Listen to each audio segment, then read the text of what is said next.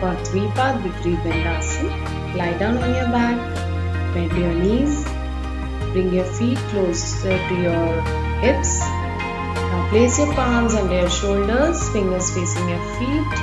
Squeeze your hips and thighs and raise your pelvis up.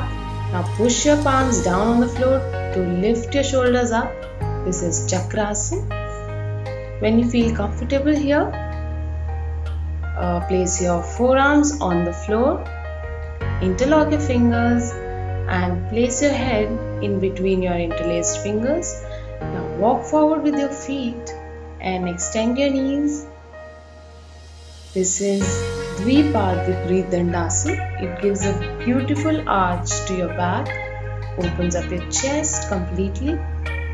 Stay there for as long as you can, and when you want to, come back, walk back, come to Chakrasana.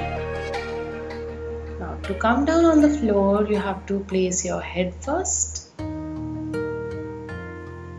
then neck, shoulders, and then your spine vertebra by vertebra, and relax.